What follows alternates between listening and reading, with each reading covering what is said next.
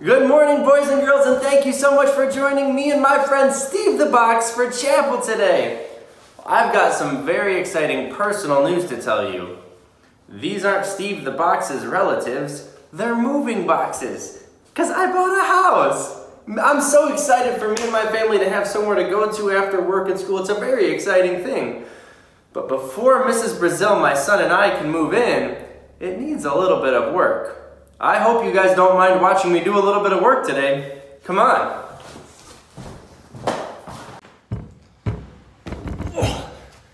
I tore up the carpet and I found these awesome hardwood floors. Now all I have to do is clean up all the mess. Let's put it all in one pile at least, I guess. Yeah, this is tricky to get the smaller pieces. You know, it's really too bad that no one has invented a tool or something that would help me clean up all this mess. Wait, Steve, what's that you have? A broom? Let me see that. Oh my goodness, what an excellent tool to help me clean up this mess. Yes, there we go.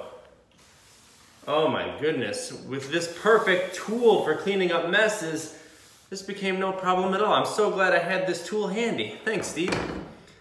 Well, now that the floor is cleaned, let's go hang some pictures. All right. Well, I'm glad I learned my lesson on needing tools. With that knowledge, hanging a picture should be no problem. I can't just push the nail into the wall. That would never work. First thing first, we have to find a good spot. Some of you might be thinking, Mr. Andrew, we can see the light switch on the wall. Why are you hanging your picture so low? I think people hang pictures too high, and when you buy a house, you can make your own picture hanging decisions. Well, this spot looks good as any, right? I've got my tool in my other hand. I've learned my lesson. Are we ready? Here we go. Wait a minute. Something's not working. I've got my tool, I've got my sponge. Why isn't the nail going in? Oh, you can't just have a tool, you need the right tool? That makes sense. Probably should have used my hammer, huh? Mrs. Brazil is not going to be happy when she finds out I tried to paint the walls with the hammer. Well, this is exhausting. Let's go sit down.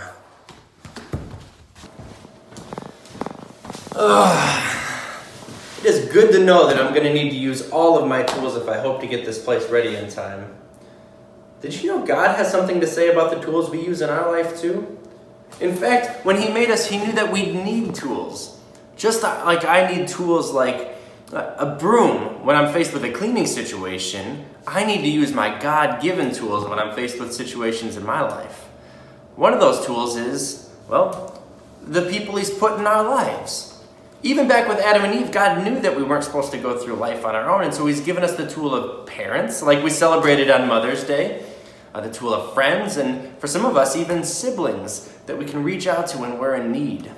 Ecclesiastes says this, 2 are better than 1, for they have a good reward for their hard work. When one falls down, the other can lift his friend up.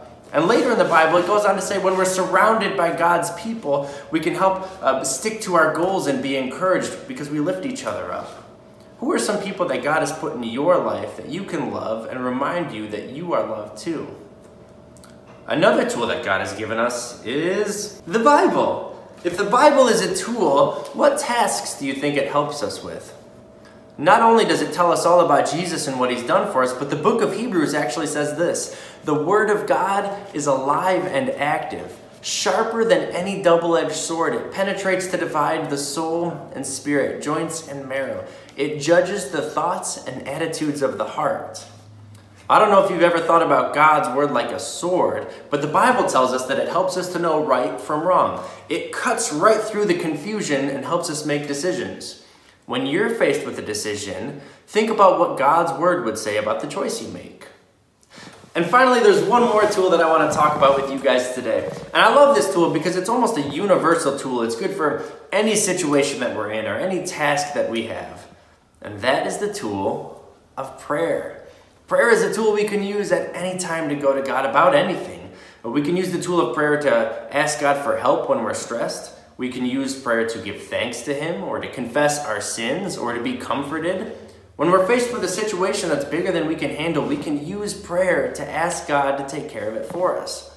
Prayer is a tool that we can never use too much of, and it's a reminder that God is always with us. But how awesome is it that God has given us all of these tools for our life? But here's the thing. These tools won't do us any good if we don't use them.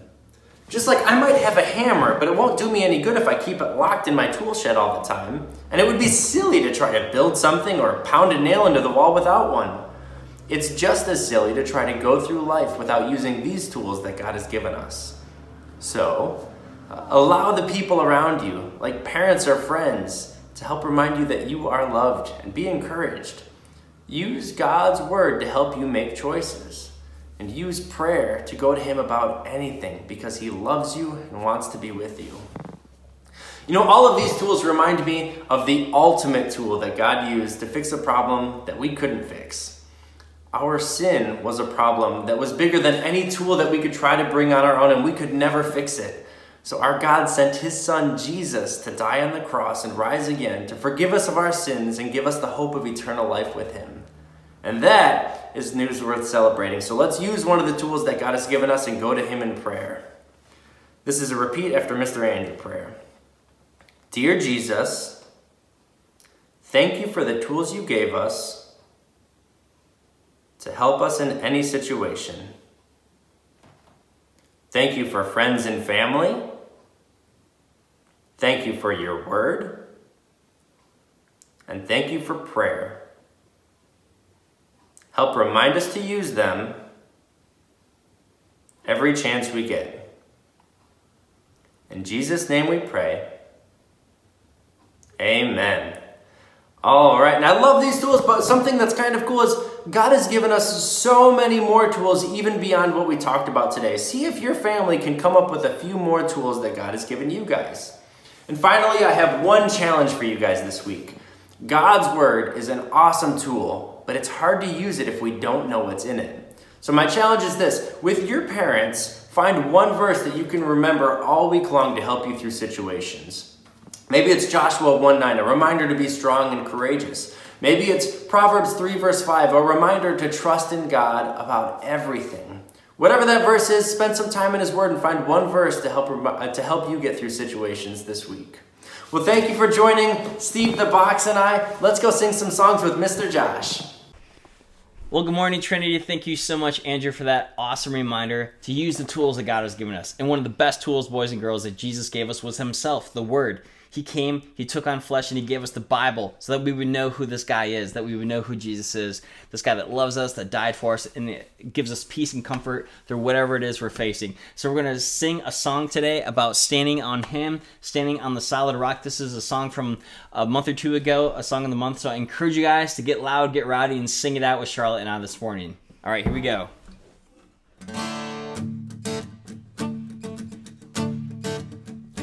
I can see the clouds rolling.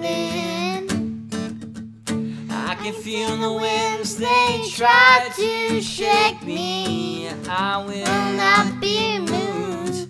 My feet are on the rock. I can feel the waters rise. I can hear the howling lives that haunt me. Fear won't hold me now. My feet are on the rock.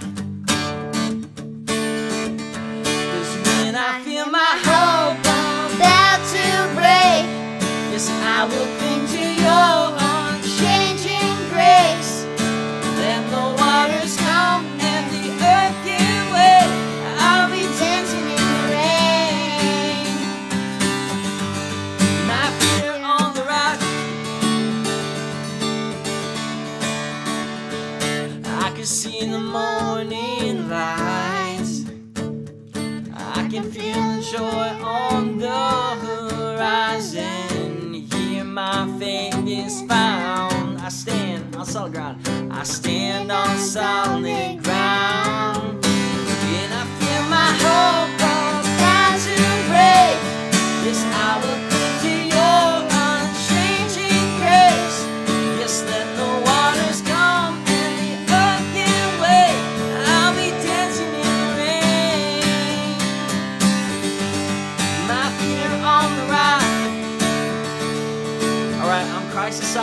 I stand. On Christ the solid rock I stand. All of the ground is sinking sand. So stomp your feet and clap your hands. Our feet are on the rock. On Christ the solid rock I stand. All of the ground is sinking sand. So stomp your feet and clap your hands. Our feet are on the rock.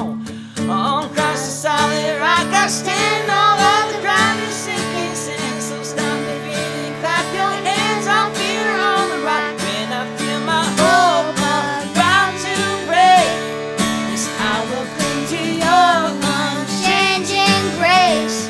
yes, let the Waters calm and the earth give way. I'll be dancing in the rain. yes, when I feel my hope About to break. yes, I will cling to Your unchanging grace. so let the Waters come and the earth give way. I'll be dancing in the rain. oh, my feet are on the rock. Oh, my feet are on the rock. Amen. May our feet stay on the rock, Trinity. And I pray that you guys would stick around and hear and see this reminder video of who we get to sponsor this month with our chapel offerings. Have a great day. Good morning, Trinity. I hope you were blessed by today's chapel service. Watch this following video about a Christian ministry called Love for a Child. The video will explain the people that they minister to. You can support them with your chapel offerings. Chapel offerings can be mailed to Trinity Lutheran School, and I'll make sure it gets to Love for a Child. Hey, Trinity, raise the praise.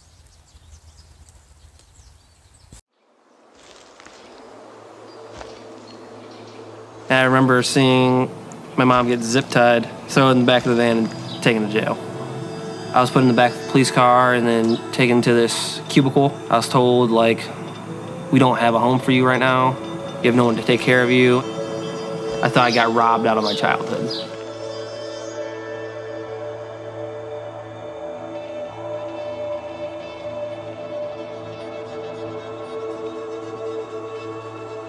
In third grade, I was left to defend by myself. Made a lot of my own food for a while. Figured out how to bake cakes.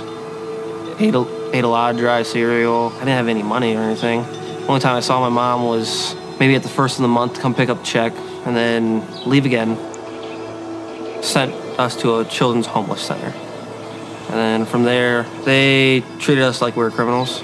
Being like in foster care for a child, all you think is when you first are taken away from your family that like you did something wrong. That you were the one that did something wrong. Eventually you start thinking that like maybe your family just didn't want you anymore.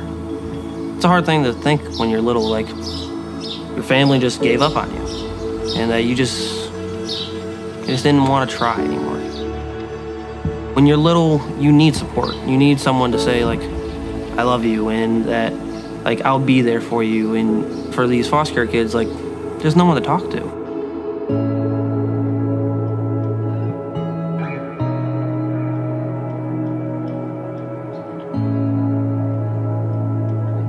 On the way here, it's just me and a whole bunch of kids just riding.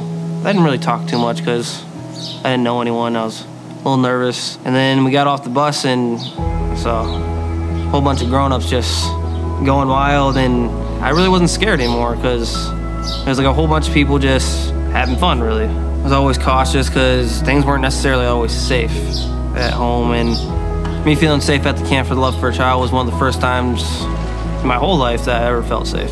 There's people that talking to me, like checking up on me, make sure I'm okay. People just paid attention to me.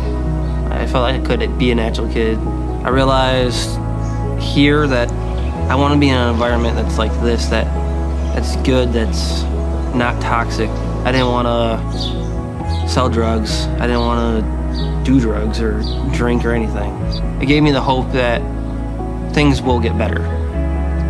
In 2012, I started high school. Love for a Child would show up every once in a while just to check up and see how I was doing.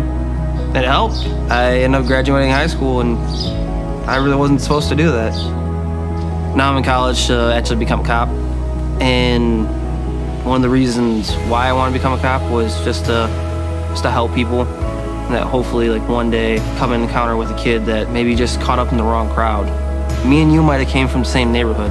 You don't have to be like everyone else there. As long as you are determined that you can make it, just you have to put your mind to it. You're not trapped.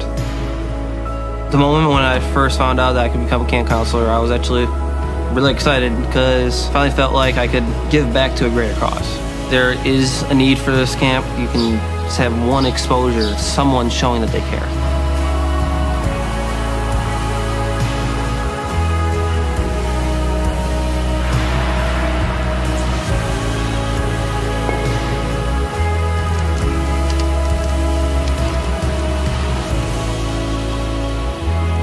Just because you're dealt the bad hand in the beginning doesn't mean that you should have a bad hand for your entire life.